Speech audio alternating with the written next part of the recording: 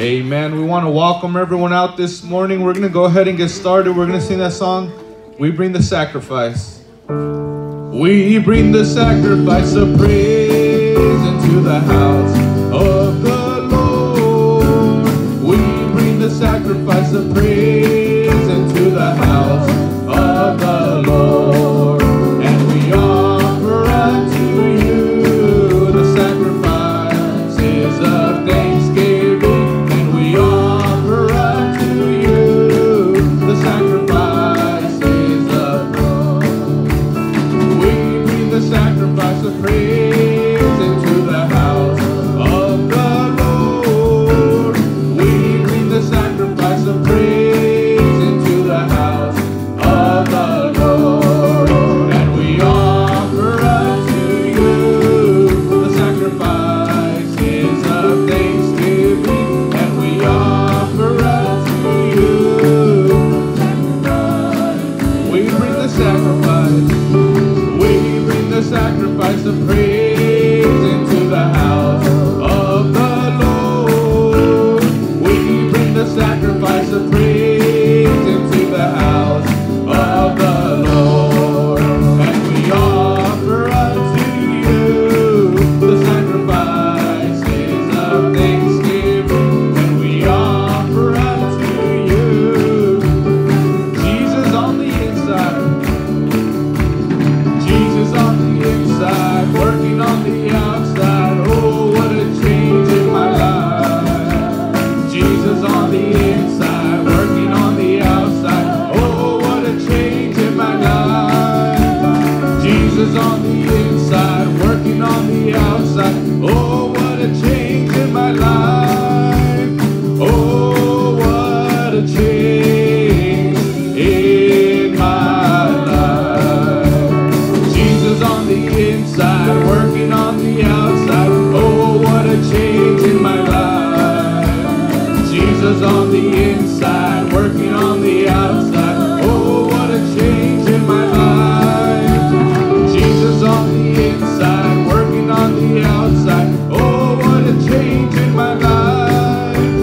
Oh, what a change in my life. Amen. Let's go ahead and stand up. We're going to continue singing, I'm Under the Rock.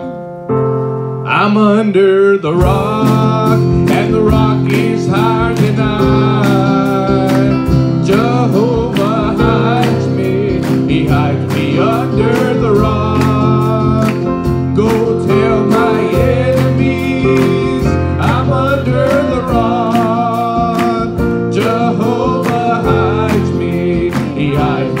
under the rock. I'm under the rock, and the rock is higher than I. Jehovah hides me, he hides me under the rock. Go tell my enemies I'm under the rock.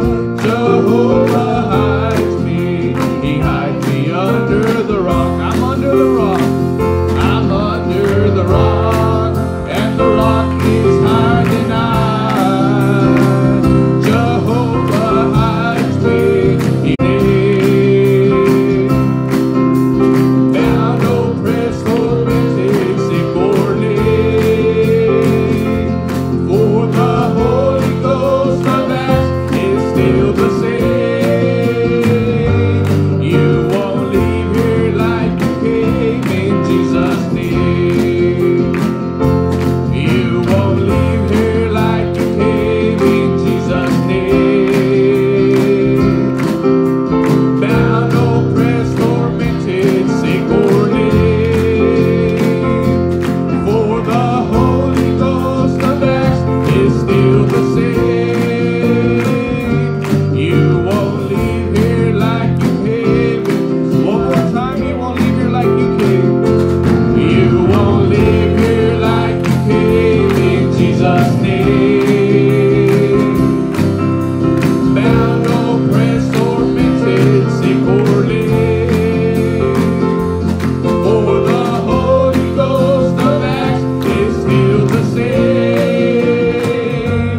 You won't leave here like you came in Jesus' name. Amen. We're going to go ahead and slow it down. We're going to sing that song, We Fall Down. We fall down, we lay our crowns at the feet of Jesus. The greatness of your mercy and love at the feet of Jesus. We cry, holy, holy, holy. We cry, holy, holy, holy. We cry, holy, holy, holy is the Lamb.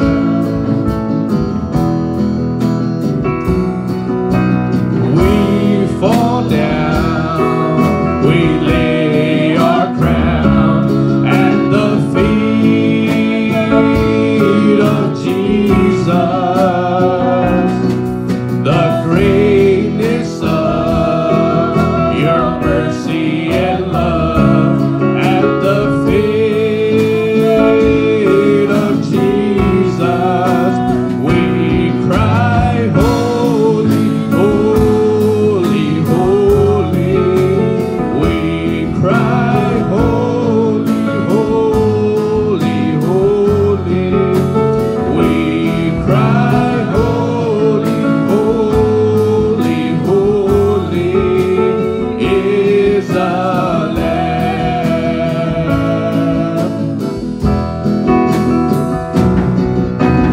We fall down, we lay our crown at the feet of Jesus. The greatness of your mercy and love at the feet of Jesus. We cry, holy, holy, holy. Cry, holy, holy, holy. Cry, holy, holy, holy. Amen. Let's praise the Lord and give him glory this morning, Jesus. We love you, Lord. We give you praise and all the honor. We give you thanks and we give you worship and we give you worship. All honor and all praise praise and all glory be unto you, O Lord.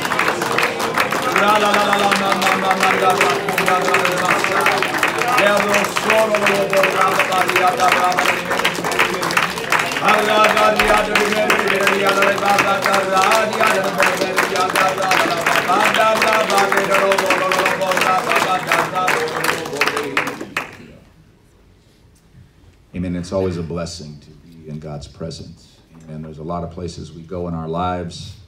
You ever walked into somewhere and you're just like, ooh, this place is funky? Right? You go into a certain restaurant, you go into a certain job site, and overseas, right? Certain things I've gone into, and it's just like, man, there's something bad in this place. You feel it. You know, when you come to church, it's like you feel the presence of God. And it is a blessing to be here this morning. We want to come before the Lord in prayer. I want to encourage you very much, amen, to not fear. Our brother Abel did a crusade yesterday, and he preached a little sermon about don't fear, don't be afraid. And he used Psalm 23, yea, though I walk through the valley of the shadow of death, I will not fear. Why? Because everything's perfect? No. Because he's with me. And I want to declare to you, my brother, my sister, in this place, the children of God, Jesus Christ said, I will never leave you. I will never forsake you. I am with you always, even to the end of the world. And so you can rest in his protection, his presence, and you need to know, amen, he's with you. Don't be afraid. Trust him.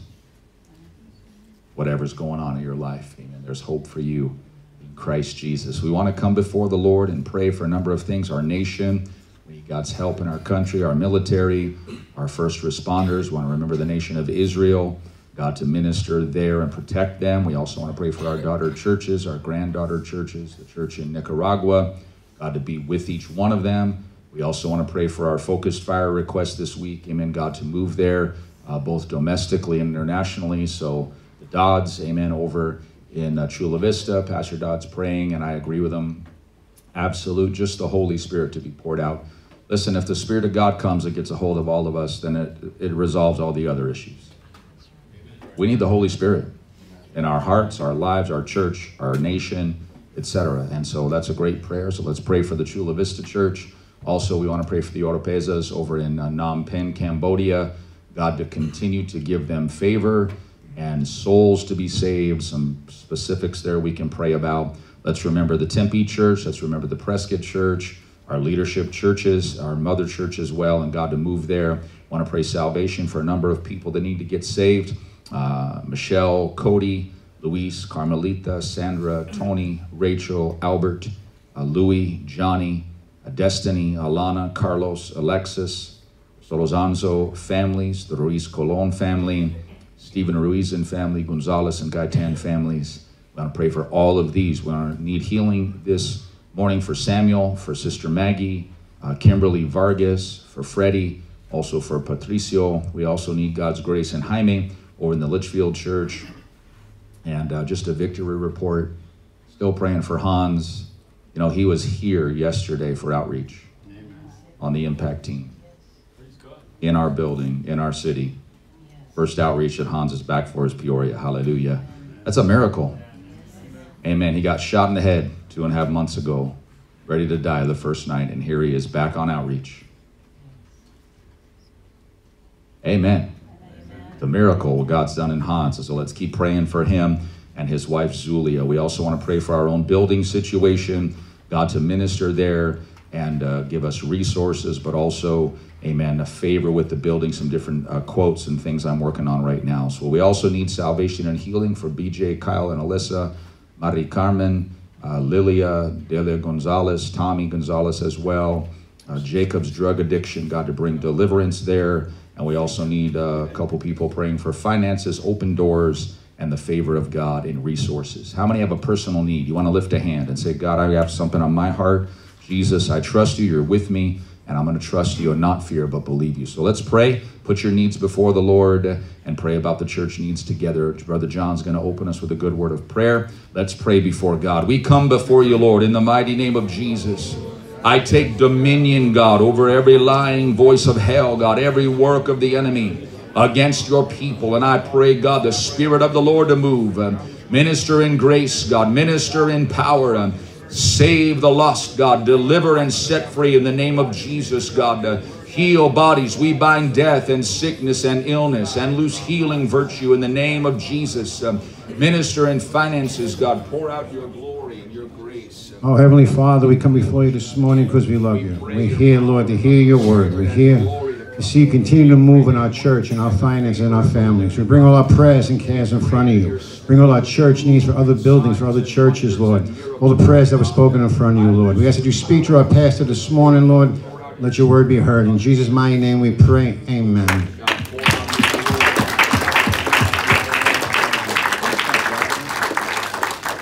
Amen. Please turn and get around a little bit. Say hello. Greet one another.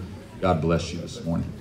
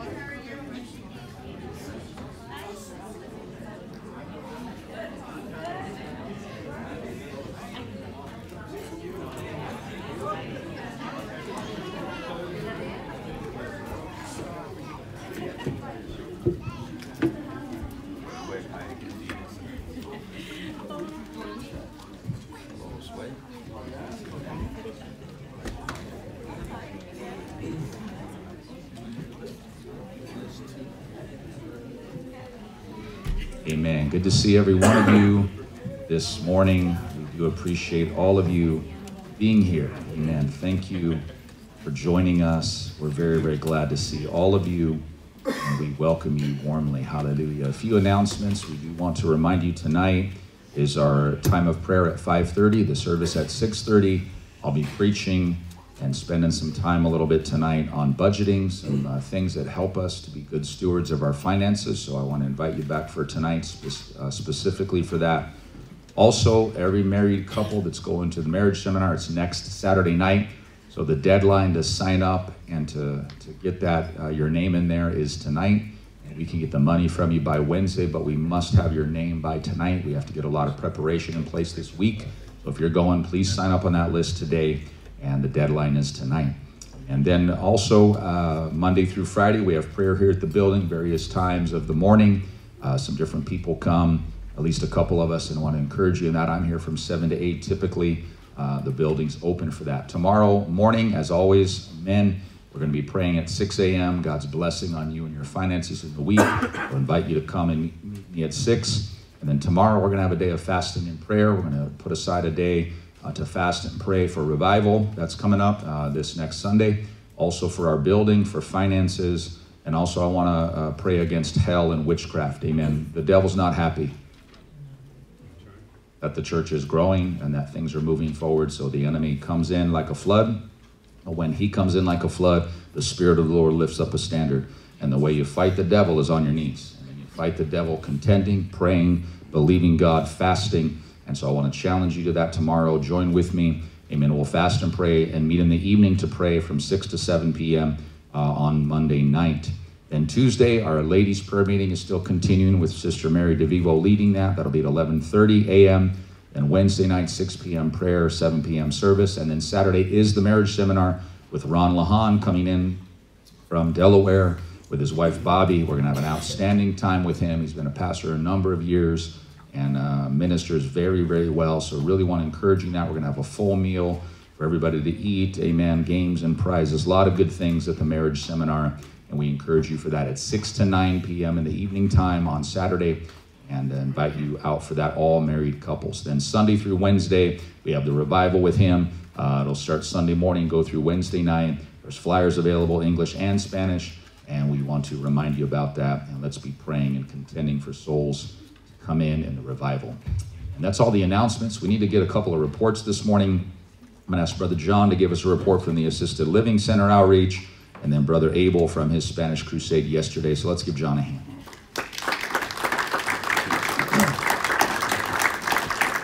I can thank God for my salvation. Believe it or not, this is our third year going to the assisted living home. We started the end of 22, 22. Then we were all 23, and now we're in 24. We had a good turnout yesterday. We had 9 residents come, so a total of 12 people. And even though the person that's always there, Nejma, she's a Muslim, she stayed. It was the first time she stayed in a long time. Yeah, she was knitting the whole time, but I kept looking at her, and she was listening. She was paying attention. But she didn't pray, but she's hearing the word of God. We had 2 newcomers come for the first time, and both ladies prayed. Hallelujah. Yeah, praise God. They had some good stories. Mary prayed with Pam, and Pam told her that when she came in, she was a Mormon, but she said she felt so empty reading the Book of Mormon. And then when she heard God's message, she got saved. Glory to God. Praise God for that. Then I prayed with another lady, Fran. She didn't raise her hand, but I went up to her. I said, "Do you need prayer?" She goes, "I do." I said, "For what?" She said, "My religious life." I looked, I said, "Are you saved?" She goes, "I don't know. I want to find out." I asked her a couple of questions. She found out. I did a simple sinner's prayer with her, and Jesus Christ saved her. And I looked her in the eye, and I said, "When you came here, you were seeking something." She goes, "Yeah." I go, "You found it in Jesus Christ." Amen, yeah. She's very excited. And to us, to me and Mary, it's a big breakthrough. For those of you that came and been there, there's a woman, Mary. She's a nice lady. She has a really hard time speaking. You can't understand most of what she says, but she has a big smile on her face all the time. So before we started service, Mary, this Mary, went up to that Mary and took her to the text. So plain as day, she said to Mary, "Thank you." We both never heard her speak that way. And then she points to Mary. She goes, "I like her." Then she pointed to me. She goes, "I like him." And she pointed to the guy next to her. "I don't like you."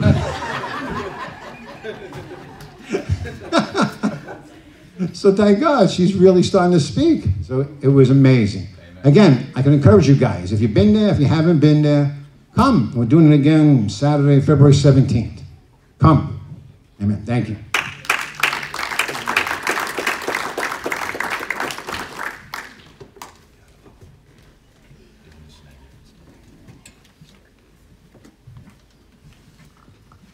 Bueno, voy a dar mi reporte en esta mañana. I'm going to give my report this morning. El año pasado Dios estuvo tratando conmigo Last year, God was encouraging me dentro de mi corazón in my heart que yo estuviera comenzando a hacer cruzadas de sanidad y milagros. that I would begin to start doing healing crusades. Y déjeme le digo, me preparé para hacerlo. And let me tell you, I did prepare to start doing this. Hablé con mi pastor que Dios había tratado conmigo para que este año comenzara a hacerlo. I spoke with my pastor to let him know that this year I was going to begin to do this. Lo interesante es que Dios había tratado con mi pastor también para que lo hiciera. The funny thing is that that God was already tugging on Pastor's heart that I would start doing this. Había una conexión ya de parte de Dios. There was already a connection there with God. Y bueno, también quiero dar las gracias a mi pastor porque yo hablé con él y pues claro, necesito el equipo para salir a hacer la cruzada de sanidad. And also I want to just thank Pastor. I did speak with him and I let him know I needed the equipment to do this. También quiero dar las gracias a los hermanos que todos nos ayudaron para que esto se llevara a cabo. And I also want to thank our brothers that helped us so we could be able to do this. Tuvimos una muy buena experiencia. We had a really good experience. Oré por 2 personas en el lugar. I prayed for 2 people in this place. Y déjeme le digo una cosa. Estoy seguro And let me tell you one thing, I am sure que Dios va a sanar a la gente. that God is going to heal people. Que Dios quiere que nosotros salgamos adelante. That God wants us to keep moving forward. Porque no es solamente un deseo de hacerlo. Because it's not just a want that I want to do this, sino Dios me mandó a que lo hiciera. but God had sent me to do this. Y con todo mi corazón yo lo voy a hacer esto. And with all my heart, I'm going to continue to Y do le it. aseguro que me voy a preparar para hacerlo bien. And I'm sure that I'm going to prepare well to do it well. Es todo lo que tengo. That's all I Gracias. have.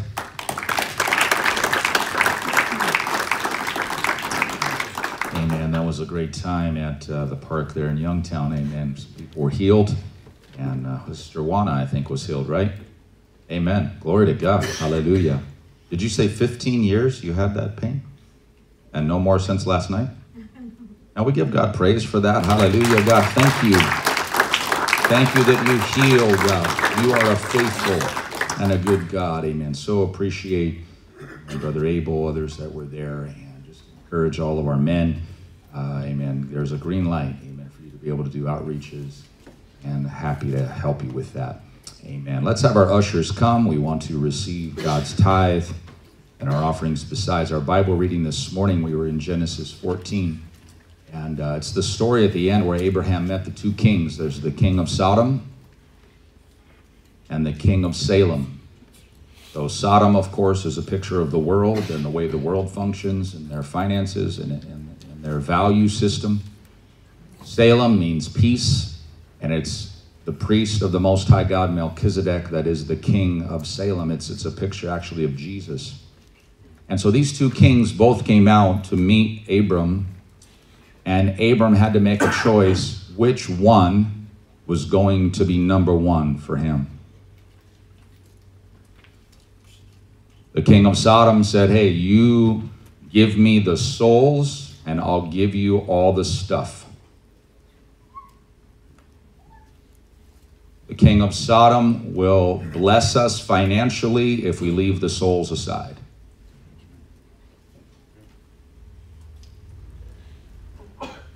No time to win souls, only time to make money. That's the king of Sodom's offer. The king of Salem comes, he's the priest of the Most High God, and Abraham interacts with him by saying, I lift up my hand to the Most High God, the possessor of heaven and earth. And it says he gave him a tenth of all. He gave him tithe. It is a picture of putting the king of Salem first and making him the priority of his life and of his finances. In fact, Abram said to the king of Sodom, I'm not even going to take even a shoelace from you. I'm going to take everything from God, from the Most High God, the king of Salem. So these are some powerful choices that he made, and the demonstration of Abram's choice was done by tithing. He put the Most High God first by tithing and giving him the tenth, the first tenth of all. These same two kings still live today. The king of the world of Sodom is around us, and so is the king of God, the king of Salem, peace. And the question is, which one is going to be king in your life? Which one's going to be first? Jesus said it this way, you can't serve both. Right? Only one is going to be top dog, the other one's going to be despised. And we each have to choose. And the way we choose is, honestly, by tithing. And tithing says, I'm placing my trust to supply my needs in God, not in money, not in what I can do through a job, not in the efforts of the world and the natural world. I put my trust in the God who is supernatural. Because how many of you know, it doesn't make math sense to give God 10% and only be left with 90%. Amen? That doesn't make math sense. That's an act of faith. That's an act that puts God first, like we've been learning in Sunday school. God gets the first tenth, the first fruits. Before we do all of our other bills, he gets the first portion. The first tenth is his. That's an act of faith. That's choosing to make him our Lord and him our source and him our blessing, not the world. So I simply want to encourage you and challenge you this morning to follow the father of our faith, Abraham, who chose to put the Most High God first by tithing, by trusting him, and by not marching to the beat of the king of Sodom's drum. Not about money, it's about God. And I'm going to put God first. And if you will do that, and I will do that, make those same wise choices as Abram, then we will be like Abraham. We will be called the friend of God. We will be blessed by God so we can be a blessing. We will have destiny. We will have his promises when he is our king. Amen?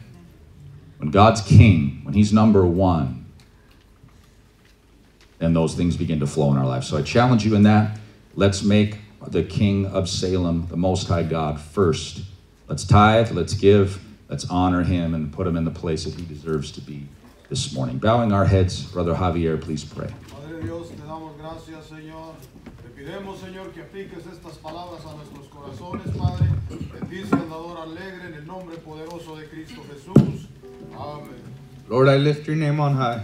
Lord, I lift your name on high. Lord, I love to sing your praises. I'm so glad you're in my life. I'm so glad you came to save us. You came from heaven to earth to show the way from the earth to the cross. My days you prayed from the cross to the grave, from the grave to the sky. Lord, I lift your name on high. Amen. Thank you, everyone on the platform. We really do appreciate all of you. And I also want to appreciate God's people for your giving and your faithfulness to the Lord. Amen. Let's turn in our Bibles to the book of Galatians this morning, Galatians chapter 3. We're going to be in 26 through 28 this morning. One of the huge issues in our society today is the issue of racism. Many people interact with one another on that basis. There, of course, in America and around the world have been many years of efforts to resolve these issues. And there are many people doing their best. They're doing their utmost to try to resolve these. But the truth is, it's really getting worse. It's not getting better, even with the efforts of many good-hearted people. And now in the last year or two, we've begun to see some extreme things.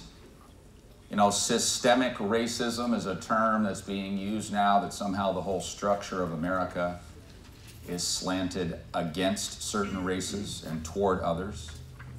Also, they use a term, the patriarchal structure, which is a picture of a father-based society that defines order and structure in society, and we don't want that, and that's racist somehow.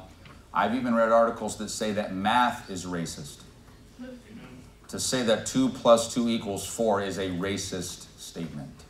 That's the world we live in today, right, where we're going with this. And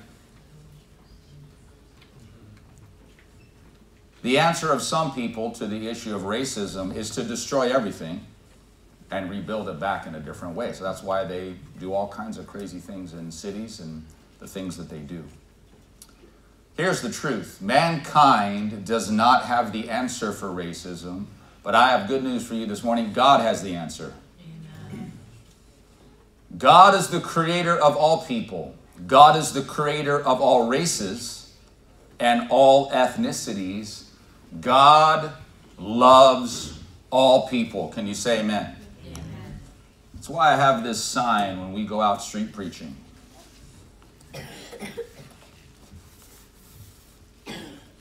Because all lives do matter. Amen? Amen? Quote from Robert E. Lee, all ground is equal beneath the cross. And I want to preach another sermon, and I'm doing a little series, as you can probably tell, on the issue of Christian culture. And very much part of Christian culture is the answer to racism. And I want to just encourage you as a Christian and us as a church, the mind of Christ overcomes racist mindsets. And the answer to racism is the Christian culture and the Christian ethic. And so you can put that first slide up for me, please. And so let's read Galatians 3:26 through 28 in the Word of God. Amen. For you are all the children of God through faith in Christ Jesus. As many of you as have been baptized into Christ have put on Christ. And now there is neither Jew nor Greek, there is not slave nor free, there is not even male or female, for you are all one in Christ Jesus. We'll stop right there. Amen. Christian culture is the answer to racism. So let's think first of all about the sin of racism. The interacting with one another as human beings based on the color of skin or a nationality of another person. So again, can I get that next slide for me? Lalo, hit that button for me. These are some signs that have been around in America and even other places. These are things over the years that exemplify different kinds of racism. There has been all kinds of this in America. There's been all kinds of this actually in the nations of the world. South Africa today is still in the throes of this. They got rid of apartheid, but now somehow it is good for black men to go and murder white farmers just because they're white. And this is true, and if you notice on my signs that I have found here, racism goes every direction. Racism goes every way. And in all different groups. In fact, past generations would view people of different races as inferior or unable to learn or unable to function in society. I remember being a kid in the 70s and then coming into the 80s, and I was a football fan as a kid. And so one of the big things in that time was they never thought that black men could be quarterbacks because their brain didn't work correctly to be function. And today that sounds so weird to say it, but back then it was a big deal if you had a black guy to be your quarterback. Of course that's foolish, but that's the one mindset that many people had back in those days and in different and even some today still. And actually, let's be real, this is an ancient issue. Racism didn't start in America. Racism started in the Bible and in world history. Right? The world history is filled with racial tensions and racial problems. The Egyptians enslaved the Jews. The Jews excluded other tribes and races. The Babylonians conquered the known world. They took over everybody. So did the Greeks. So did the Romans. So did the Mongols coming in from the northern part of China. More recent history is Japan that invaded China in World War II and just destroyed the country just because they were Chinese, not Japanese. It's true of the Germans in World War II that they destroyed people just for being of Jewish descent and of Jewish background. They were racists, and this is true all throughout world history. In the Bible, we read an account of a culture that was the Jewish culture. And in John 4, when Jesus is speaking to the Samaritan woman at the well, she is shocked because it says there the Jews have no dealings with the Samaritans. In other words, there's a racial boundary that's there that the Jews practiced, and they would never interact with a Samaritan person. They would never even talk to them or interact with them at all. And of course, the Jews hated the Romans. They're conquerors. They hated them because they were Roman. And then the Bible in the New Testament was written, of course, in the book of Acts and on through in Roman culture. The Romans would conquer other nations. They would enslave people of other nationalities and make them their property. They could never attain Roman citizenship because they were not Roman citizens from birth. And so these were things that were functioning in the culture and in the society, amen, of the Bible times and of the time Jesus lived and in the time when the disciples lived. And this is still going strong today. Again, in my introduction, right, some of the things that we know are still happening.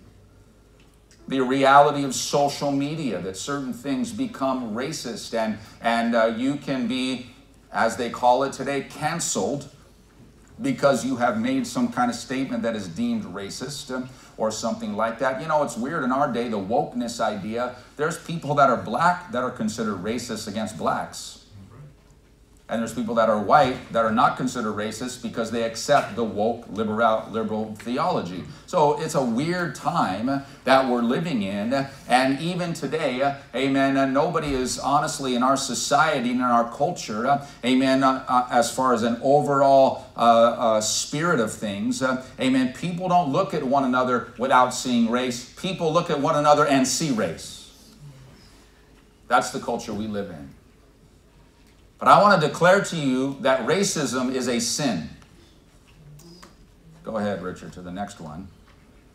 Any kind of racism in any direction towards any other race or any other nationality.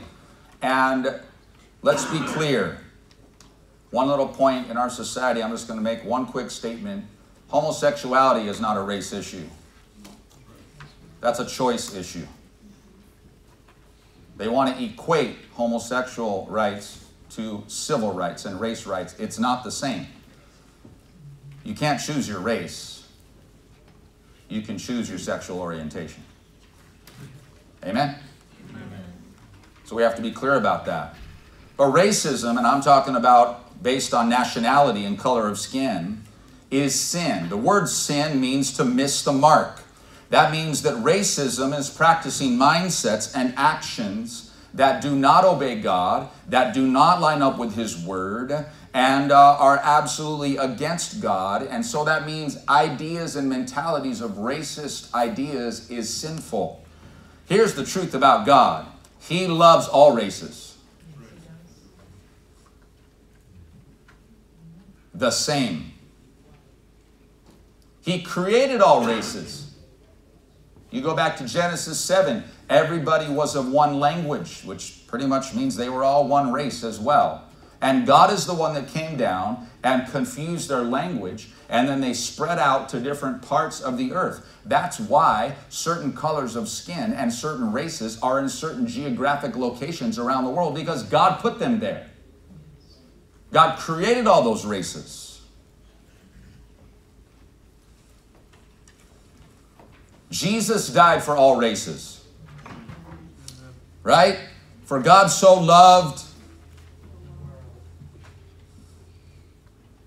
the world that He gave His only begotten Son, that whoever believes in Him will not perish, but have everlasting life. That means Jesus died for every race, every ethnicity, every color of skin on the planet.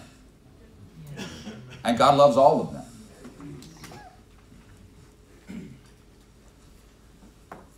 You know, the snapshots we get of heaven from Revelations, there's one in particular that shows us who the people are that are in heaven. All right, it's Revelation 7, and it's just one little snapshot. But think about this in terms of nationalities and how God sees them, verses 9 and 10. After this I beheld, and behold, a great multitude, which no one could count, of all nations, kindreds, tongues, and people, stood before the throne and before the Lamb, clothed with white robes and palms in their hands. And they all cried with a loud voice, saying, Salvation to our God, which sits upon the throne and unto the Lamb. In heaven, God welcomes all nationalities, all races, all people are there. So think about this. God does not view anyone through a racial lens. Ezekiel 18:4, God says, all the souls on the planet are mine. God loves every person because they are an eternal soul. He doesn't see race. So that's why racism is sin. If you and I are holding different values than God when we look at people, if we see them differently than God sees them, that's missing the mark. That's not lined up with God's truth. That's not lined up with how God sees it and the way God defines value for people. This especially applies to people that are born again. Christians, believers, which why we're here this morning. We all would say that about ourselves. You are called to live according to God's truth. Amen? Not according to a culture that's not God's culture. No matter what that culture might be.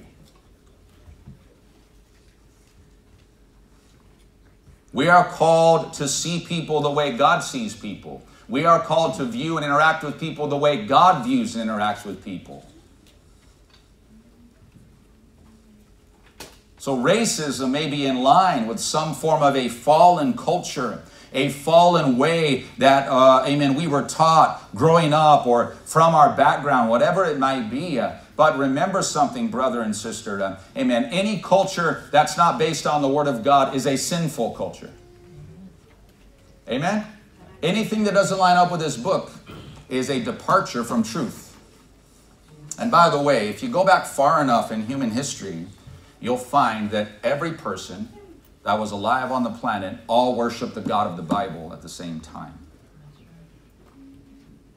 That means the original culture on the planet was everybody worshiped the God of the Bible. Noah and his 3 sons and all their wives, 8 people, were the only people alive on the whole planet. And those 8 got together in Genesis 8 and they worshiped the God of the Bible. They offered a sacrifice to God. So that means any culture that shifts away from God's truth, that's a sinful culture. That's a culture that doesn't line up with the Bible. Amen. That's not true Christianity. Racism is not. So there may be some here. You might need to repent of racism. You might need to repent of looking at people through the eyes of race and interacting with them based on a racist mentality and to take on the heart of God. Because that's what the real Christian culture is, right? The Christian culture that we are called to live in is the same heart as God, the same loves and hates as God, the same values as God, the same way that we look at life and people like God does. That's what it means to be a Christian, to be Christ-like. And so it's a call to all of us to understand, and you got to identify it, racism is sin. Now let's talk secondly about the heart of God. You can go to the next one there. God loves all people of all races, tribes, and tongues, nationalities, ethnicities, and nations. In our text, again, let me read it to you after I've preached this first part, and let me just reiterate to you how the heart of God works here. Again, Galatians 3:26. We are all the children of God through faith in Christ Jesus. So that means when you and I believe in Jesus Christ, we repent from our sin and we make him the Lord of our life. The Bible says we are born again into a new culture, a new family. That means your identity now is not your race. Your identity is Christ.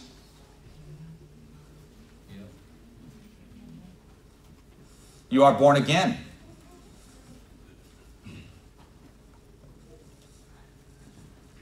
And it says there that all that are baptized, right, are in Christ. We are made, it says, the children of God. Amen. And we are part now of the family of God. So that means, as you look there, verse 28, now there is no race. It says there's no Jew or Greek.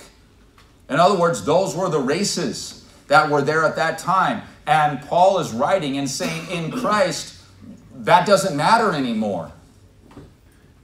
There's no differentiation because of that. There's no Jew, there's no Greek. It says also, there's no slave or there's no free. In other words, the social status that a person got saved in, some people were saved as slaves, some people were saved as free men or free women, not slaves, but now they're all equal. It's not like one's better than the other in the kingdom of God and in Christ. Everybody's the same. And it even says there's no male or female. Now that's not meaning God's a transgender. What that means is God doesn't see any of us in value based on whether you're a man or a woman. And in Greek and Roman society, it really mattered if you were a man or you were a woman, because women were second-class citizens. Women were just above slaves in Roman society. And the Lord says, in my kingdom, in my culture, women are just as valuable as men. Amen. He elevated women to a place of value and of glorious dignity because God sees us all the same. And when you get saved and born again, each one of us is valued because Jesus' blood has been shed for each one of us. And Jesus' blood has been shed for all of us. And we are all saved and born again because of His blood and because of His sacrifice for us and our faith in it. That's the reason we're saved. And that means all those differentiations that the world has, the racist ideas, that doesn't belong in the church. That doesn't belong in the kingdom of God. You know, Jesus broke all racial barriers when He lived upon the earth. He shed His blood for people of all races. Romans 1:16, our verse we've used recently, I'm not ashamed of the gospel of Christ. And listen why. The gospel is the power of God to salvation to everyone that believes. And he notices race, to the Jew first, but also to the Greek. Paul is saying Jesus Christ's gospel, the work of the Lord through Jesus Christ, is available to all who will believe. The race doesn't matter. Jesus died for all of us.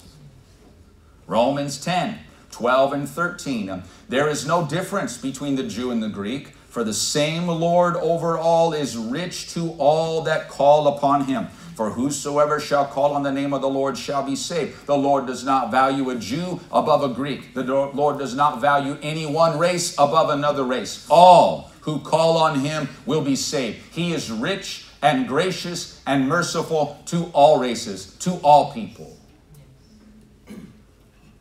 And He saves, it says, whosoever calls upon His name. In whatever language they use to call upon Him, in whatever dialect they speak, in whatever background they may be from, if they will call on the name of Jesus Christ, He will save them. He broke all racial barriers. So remember, in Jewish times, only if you were a Jew could you be saved. This is completely opposite to the Jewish culture. The Jews not only believe that, what I just said, but they believe that if you weren't a Jew, you were basically fuel for the fires of hell. That's how a Jew viewed people of other races. They had the Bible. They had Moses and the Torah. They had God, the one true God. Everybody else, too bad for you. You're not the right race. That's how Jews saw people. And Jesus broke all of that. Jesus turned that culture absolutely on its head because He broke those racial barriers. He reached out to people, the Samaritan woman, the Syrophoenician woman, the man of Gadarenes, the dynamics of Jesus Christ reaching out even on the earth. Amen. He shed His blood for people of all races. So the heart of God is for all races and for all people groups. This is still true. The gospel works in every culture. You know, we're praying for Cambodia. The gospel works in Cambodia. The gospel works in the Philippines. The gospel works in Mexico. The gospel works in Germany. The gospel works, amen, in China. The gospel works, amen, up on the res. The gospel works in South Dakota. The gospel works in Canada. The gospel works in England, in South Africa. Wherever it goes, the gospel works because God, Jesus Christ, loves all people of all races. He saves whosoever will believe. And listen, I personally been around our fellowship a long time, since I was 3. So that's coming up on 49 years here. Pretty quick here, 48 years. So think about this. I have people that are my friends from all over the world. I have friends in Vanuatu, in Australia, in India, in China, in Vietnam, in Laos, in Cambodia, in the Philippines, in Mexico, in Honduras, in Nicaragua, in Costa Rica, in Venezuela, in Brazil, in England, in Germany, in Malta, in Moldova, in Ukraine, in Russia. I literally have friends from all over the world. There are people in our fellowship that have been saved by Jesus Christ of every race, of every background, of everyone. And you know what? That's the joy of being part of what we're a part of. The gospel is available to everybody. And that's a reality in our church. Whosoever believes shall be saved. This church, at 1 year old, back in 1983, had 6 nationalities in it.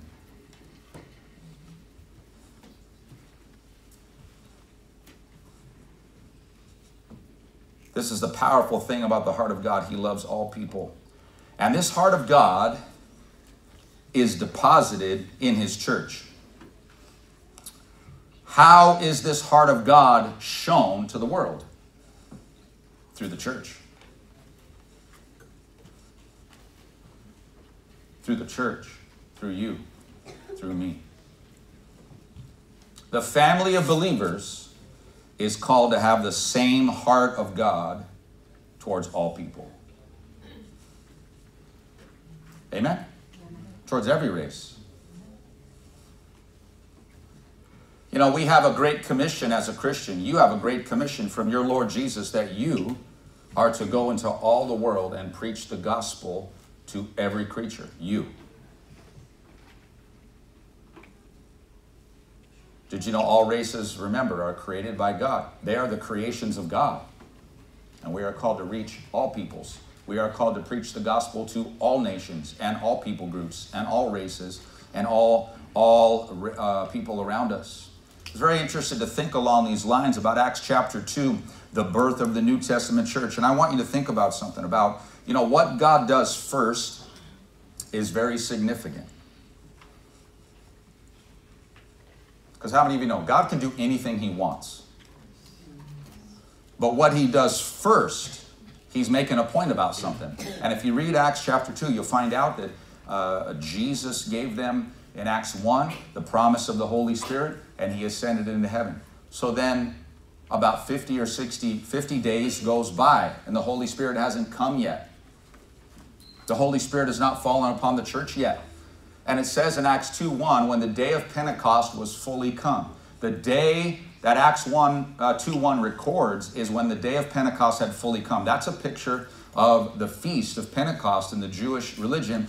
It had fully come. In other words, God did not pour out the Holy Spirit until the day of Pentecost had fully come. And it was on that day that they were praying in one accord in the church. They heard the sound from heaven like a rushing mighty wind. The tongues of fire sat on each of them. They began to speak with tongues, and then they began to go public and outreach immediately, right? So God poured this out. This is the birth of the church that we're still a part of.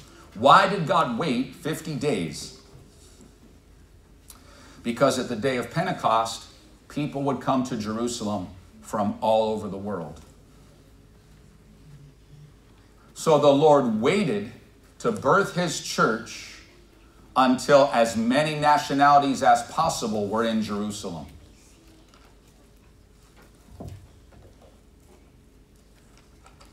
We know that because when they spoke in tongues, the Bible lists all these different nationalities that heard them speak in tongues that got saved in that first outreach, right? We read this in Acts 2:7.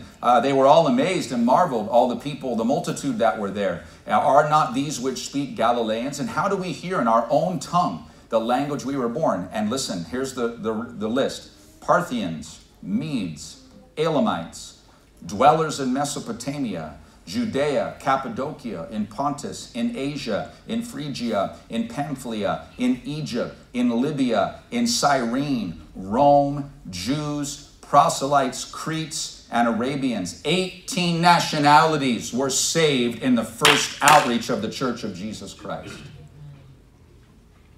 So think about this. Jesus Christ, this is his church.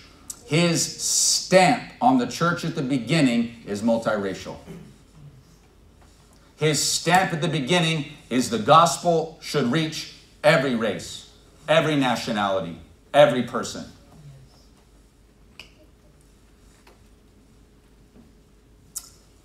The followers of Jesus, we look at their lives and you realize they live this out in their life. Acts 8 is Philip, a Jew. They're all Jews, by the way. The disciples of Jesus, they're all strict Jews. That's how they're raised. But now in Christ, they're different. In Acts 8, Philip goes to Samaria and he preaches to the Samaritans. In Acts 10, Peter's led by the Spirit of God to go to the Romans, Cornelius' house, and minister to them. Paul, in Acts 16, has a vision of a man from Greece that says, come over here and help us. And he goes across the water to Greece and begins to minister there. These are Jewish men, Jewish people, and yet they reached out to different nationalities. And you know, it's also very interesting. Did you know that out of Jesus, 12 disciples, 11 of them were martyred? What that means is they were killed for their faith in Jesus Christ. Only John died an old man. Everybody else was killed. And it's interesting where they were martyred. Little Jewish boys from little fishing towns in Israel, raised to hate every other race except Jews. But now in Christ, they went to these other nations. They went to these other places. And so think about this. Philip was martyred in Egypt. Thaddeus and Andrew were martyred in Turkey. Thomas and Bartholomew were martyred in India. Matthew in Ethiopia. Simon the Zealot in Britain. Peter and Paul in Rome. And Mark was in Greece. Each one of Jesus' disciples lived their life reaching another race.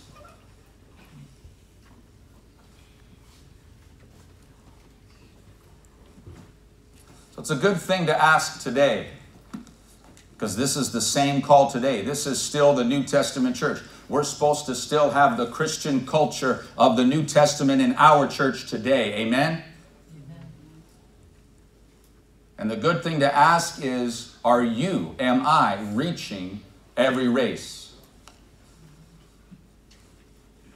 Do we have a burden for people that are not like us? Do we have the heart of God that beats for every race, every ethnicity, every people group? Are we reaching out to other races, not just your own?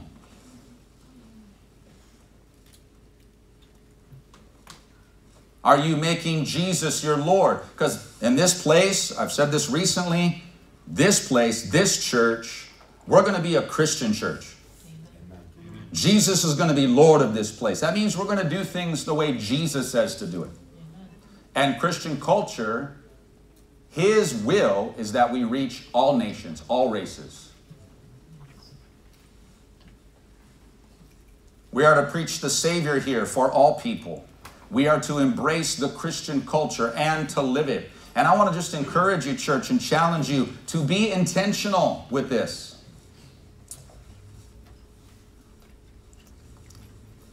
Can you learn some words of a different language?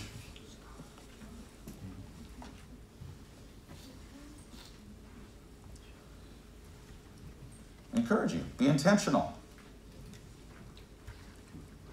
Can you speak French? Well, there's a guy in Lupe's church that's from Haiti. They speak French. Don't you think it'd be good for Lupe to have a little French so he could communicate with that guy? Amen? Can you speak English? Can you speak Spanish?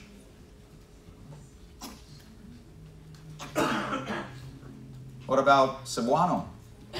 Tagalog? Can you push yourself and kind of reach out beyond your language? and be a blessing if people come or reach them. Have you ever tried different foods?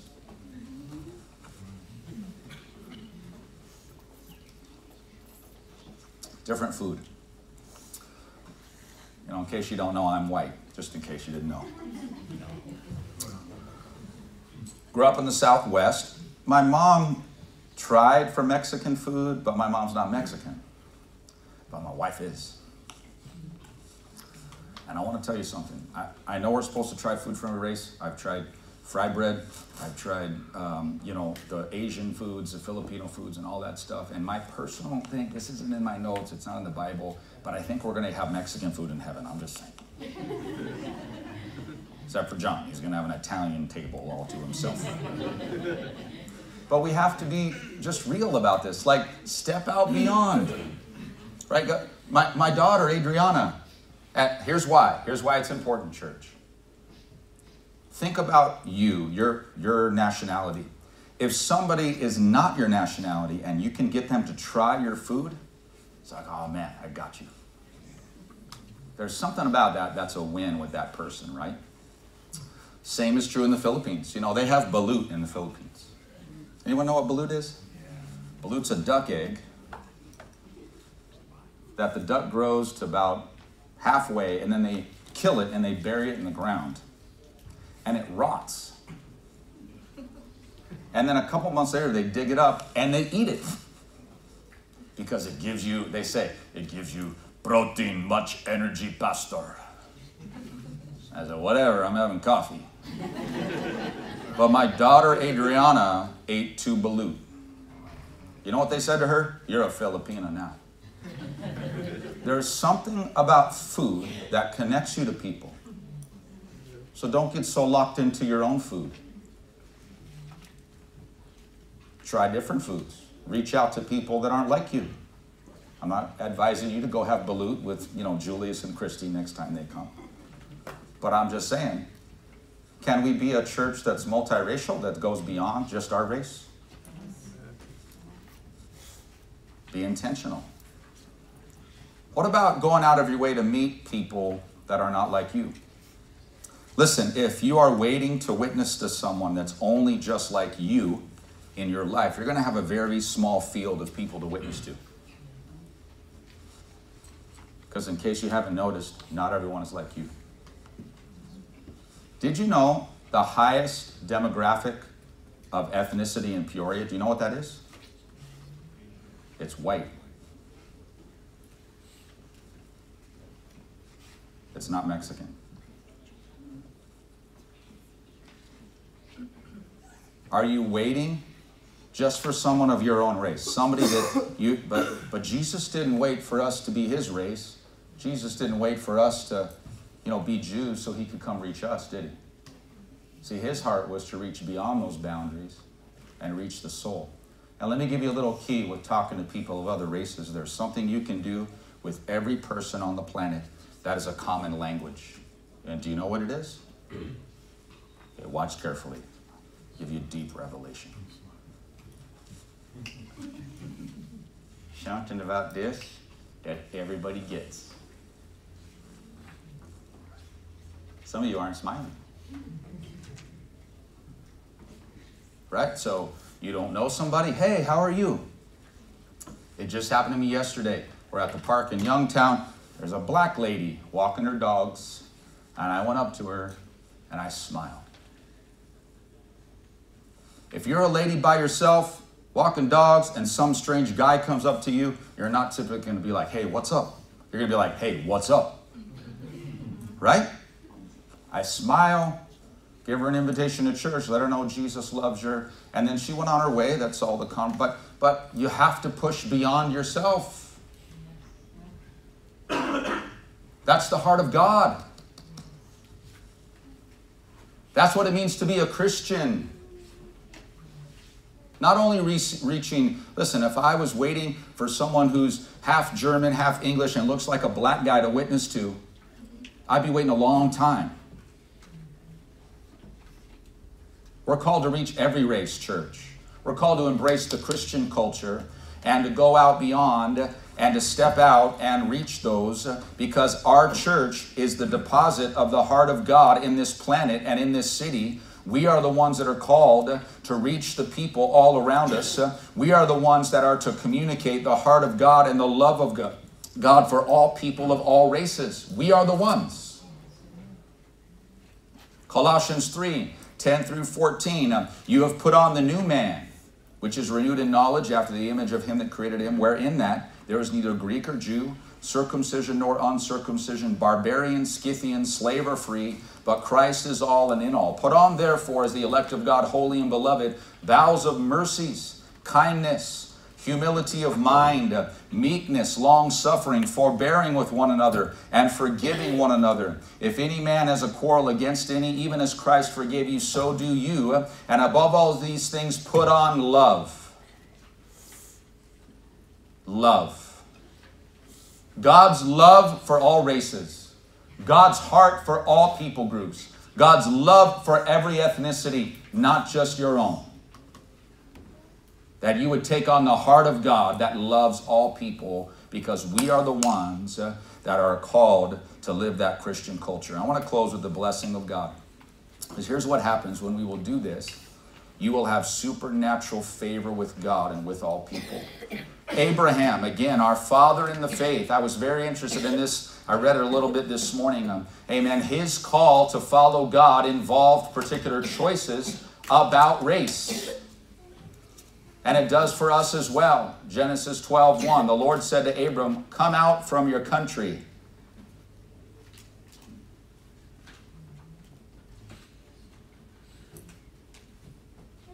Come out from your country. Come out from your kindred and from your father's house to a land I will show you. Abram was not a Jew. He was a Chaldean. And he was called to leave that behind in order to put God first.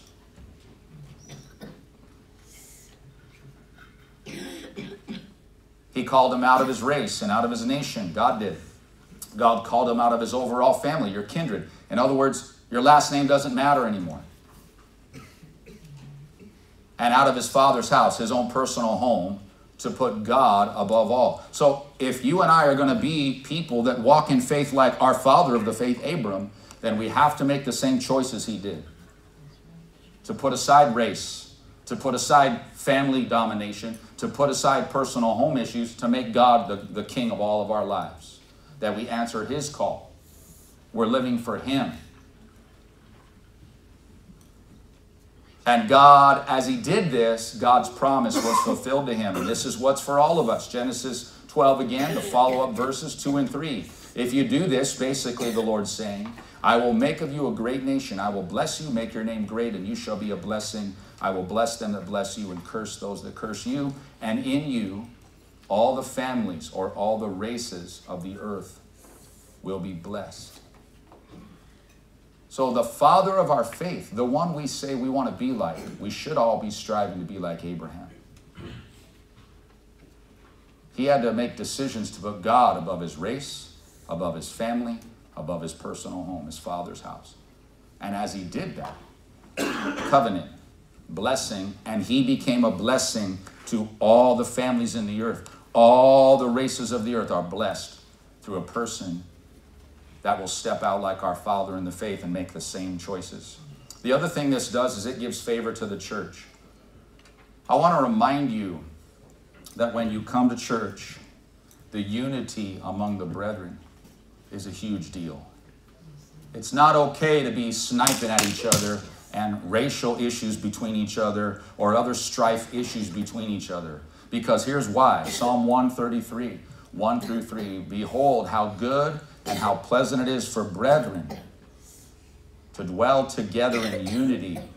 It says, for it's like the ointment, the anointing oil that comes down Aaron's head, down on his beard to the foot of the garment. And verse 3 says it's there, the place of unity that God commands blessing. That means if we function in a racist way, we drive off God's blessing. If we function in a divisive way, yeah, me against you and you against me and us against them, then it drives away God's blessing. God commands blessing on a people that are in unity, a people that surrender to Christian culture, a people that take that on for themselves and live it together. That's where God commands his greatest blessings. And so this is the powerful truth that we need in this church.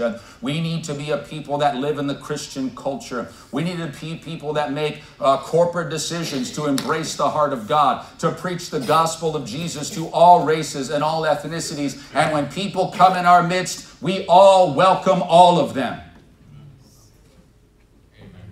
All of us welcome all of them. It doesn't matter their race. It doesn't matter the background. It doesn't matter all of that. Even if it's someone that's a backslider and a prodigal you had problems with before. Can't Jesus save people? Yes. Can't Jesus turn it around? Yes, he can. Do we really believe that? Yes. Then when they come, don't treat them like before. Be gracious. Amen. Be welcoming. That's what it means to be a Christian church. So, the blessing of God comes when we will function like this. Now, last slide. All of this reminded me of somebody very particular. Next click.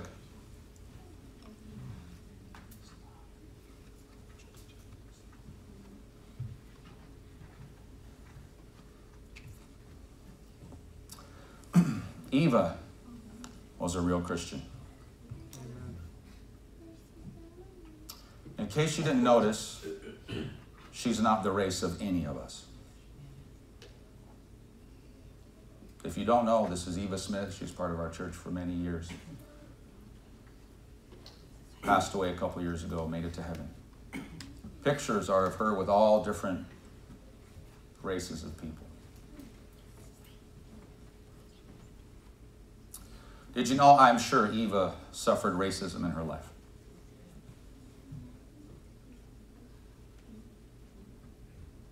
But as a Christian, she was not a racist. She loved every one of us. She prayed for all of us. You know who would greet every visitor that came to church?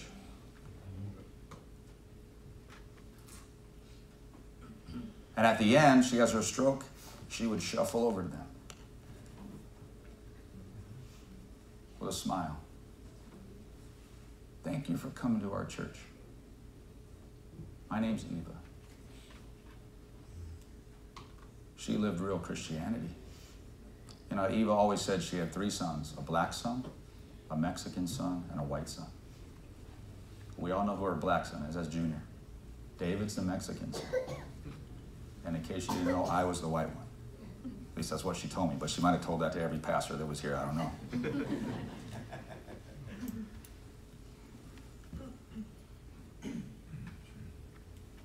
Eva lived real Christianity. She didn't see anybody through racial eyes. Will you be like Eva? Will you be a real Christian? Get past race. Because the answer to racism is Christianity. We have the answer. And when people come in here, they should know they're valued and welcome because they're an eternal soul. It doesn't matter their color of skin. It doesn't matter their ethnicity. It doesn't even matter their language. All that matters is Jesus died for them. And we want to help them make it to heaven. That's all that matters. And everybody here can be that kind of a Christian.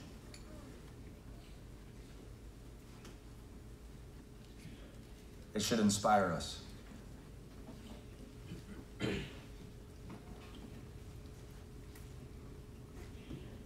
It should inspire you.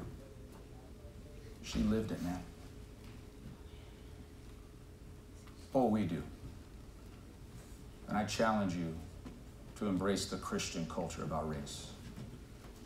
Not whatever background we all may have, but the way the Bible says to function. That we will be those kinds of Christians. Amen. Let's all bow our heads together this morning. Let's have the heart of God for all races. The heart of God for all people.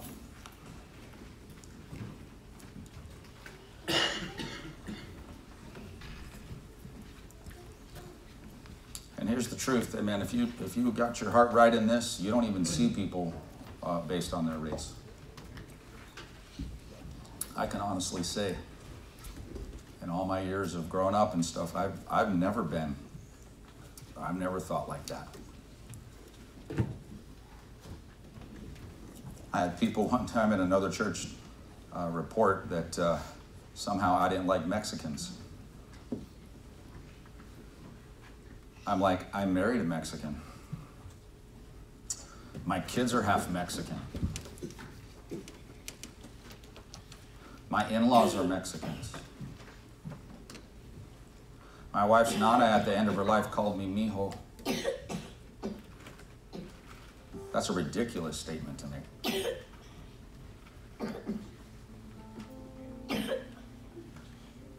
My kids, both married natives. My daughter-in-law is half Navajo, half Czechoslovakian. Don't ask me how her parents hooked up, but whatever. And my son-in-law is half Mexican and half Acoma, or about a quarter Acoma Indian. Kimberly's a half Acoma from New Mexico. So my kids are going to be all native grandkids. I love it. You know why? Because Jesus saves all of us. Jesus loves all of us the same. He doesn't see us like that. And we should not see others like that either. So I challenge you, church. Eva was a shining example of this in our church for many years. That you would be that kind of a Christian. You would take on that kind of Christian culture. That's real Christianity right there. Our heads are bowed and eyes are closed. If you're here and you're not a Christian, you don't know Christ as your Savior, I declare to you there is hope for you. There is transformation available for you. It's through a miracle of faith in Jesus Christ. He can forgive of all sin. He can wash you clean. He can transform your life, cause you to be born again. If you'll give your heart to Jesus today and turn to Him, He'll save you, forgive you, set you free. If you're a backslider, He'll do the same. He can restore you. There's hope for you, backslider. Doesn't matter if you're watching online or here in the room. Doesn't matter what's happened and what the water under the bridge is. If you'll get it right with Jesus Christ, you can be restored. There's hope for you in Christ. Our heads are bowed and eyes are closed. You want to pray and get right with God, unsaved or backslider, you lift up your hand. Say, man, that's me. I'm off track, or I see you. Thank you so much. Amen. Anyone else? I'm off track, Lord. And God, I want to get it right. I'm not on the right vein of things. Sometimes we make decisions and there it goes and we're in this path and we didn't mean that, but that's where we are. But Jesus allows U-turns. Jesus allows us to turn around. He's the God of second, third, fourth, many, many, many chances. He's long-suffering. He's patient. He's gracious. He's good. Anybody else? You're not saved or you're a backslider. You want to get your heart right. Would you lift up your hand? Just say, Lord, here I am. I'm in the wrong way, but I want to get right. Anybody at all? Okay, with our heads bowed then for a minute. Amen. Sister, would you look at me, please? Come on, Diva. God's going to help you. Need one of our ladies to pray with our sister. Thank you for coming, okay? God's going to minister to you, all right? Yeah, come on. Come on up. Amen. Let's stand together, church. I really want to encourage you in this. Really on Friday morning in prayer, I got very stirred about this. And that's where this sermon came from, just the dynamics of Christian culture and how important this is. This is a big deal right here. Our society really does run on those racial lines, and we can't allow that in the church. We have to be Christians. So I urge you, be at the altar, lay hold of God about your part in this. Take on the heart of God. Don't be a racist. Don't live like that. Don't look like that. Look through the eyes of Christ. All lives matter. All of them matter to the Lord. And let's be that kind of a Christian church. Can you say amen? Amen. I want to open the altar for you. You come and pray as God has spoken to you. Amen. Lalo, go ahead and pray and sing. Anoint me with fresh oil. Oh, God, help us to have your heart. Your heart for me. Your heart for the lost.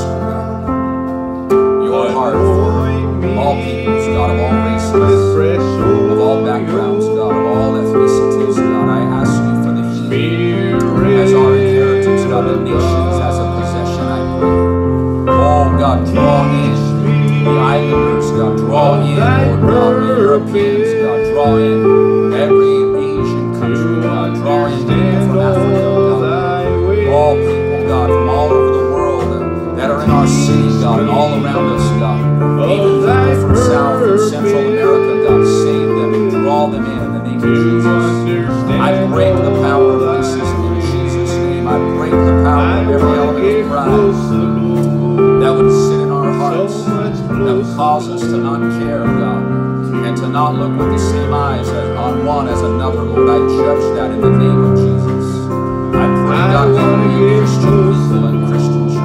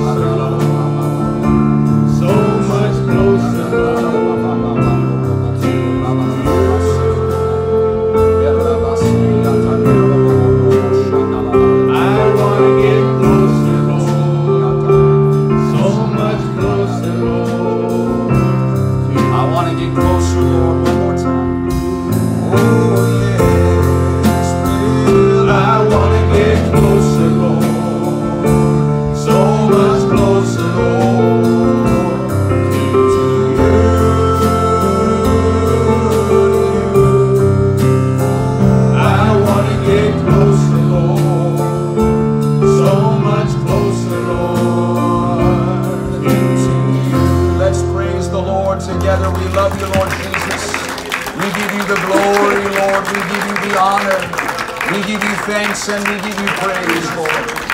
You are worthy, Lord. You have saved us from every tribe and tongue and nation, Lord. You have been gracious and kind to us, oh God.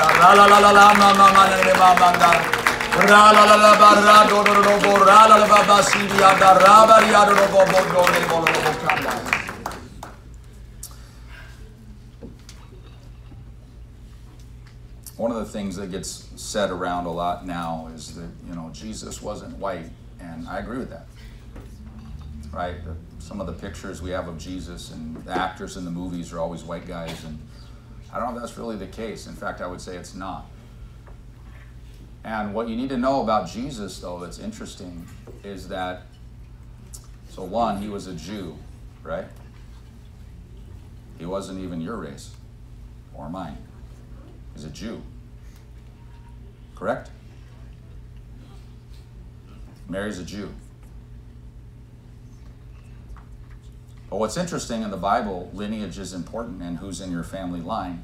And in the line of Jesus are two women that were not Jews. Rahab, who was a Canaanite and actually a prostitute,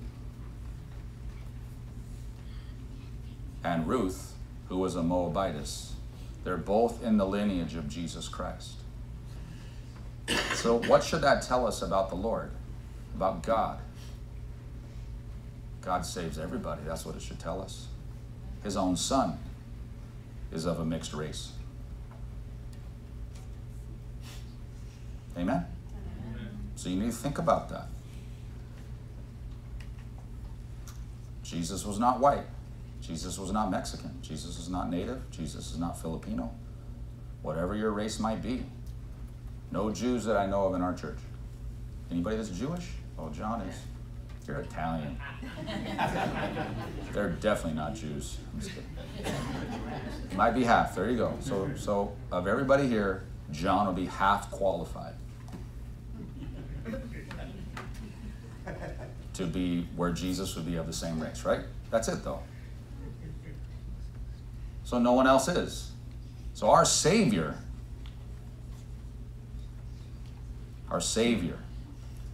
went beyond every racial issue. Because it's not about the race, it's about the heart, it's about the soul. And I want to so encourage you, take on that same heart yourself.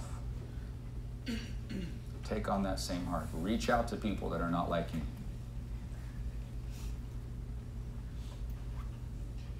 So, background story. When we first got married, my wife and I. So, her mom tells her, because Monica was coming to our house with my parents to have a dinner, and Monica tells her, Monica, they're white. They use all their forks just right. You better use the right fork and be all proper and all this stuff. So Monica comes and she's like, what the heck do I do? I just eat with a tortilla normally. But you know what happened? She looked around, kind of did it, and then realized it's not a big deal. First time I went to her grandparents' house in Mesa. It's a house that's about, at that time, about 800 square feet, and there's like 50 people there. You know how Mexicans party. And out in the backyard is all the guys. They're drinking beer and throwing horseshoes. And I walk out there, I'm the only white guy for miles. Like, hi, you want a beer? No, I don't drink. But you know what? I never felt unwelcome at that house. My wife's Nana, who was just a simple lady, she would wear a bandana all day because she sweat all the time. She's always cooking tortillas. She's always doing those things that are just wonderful. And so she's about to meet my grandmother, who was a teacher. Because we're getting married, right? I got to meet the family.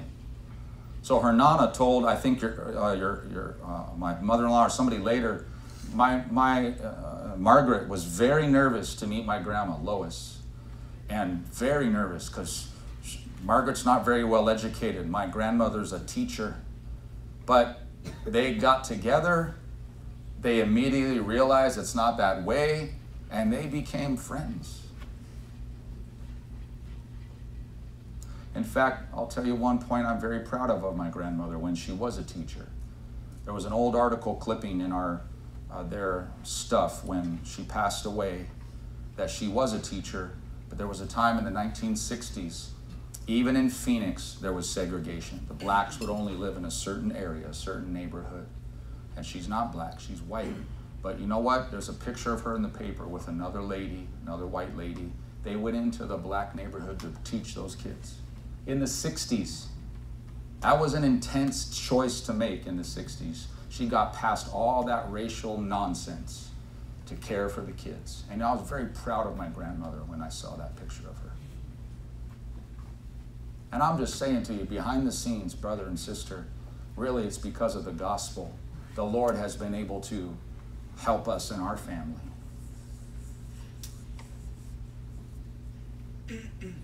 So I just want to encourage you.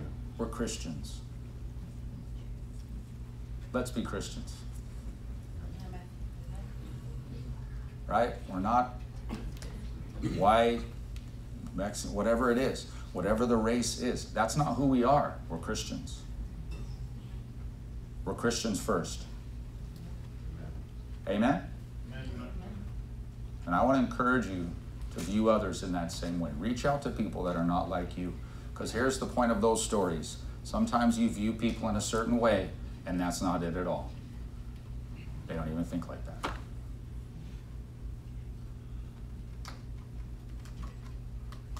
Reach out past that.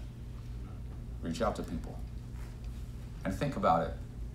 If God sent Jesus not like you to reach you, not your same race, then couldn't he send you to reach someone of a different race?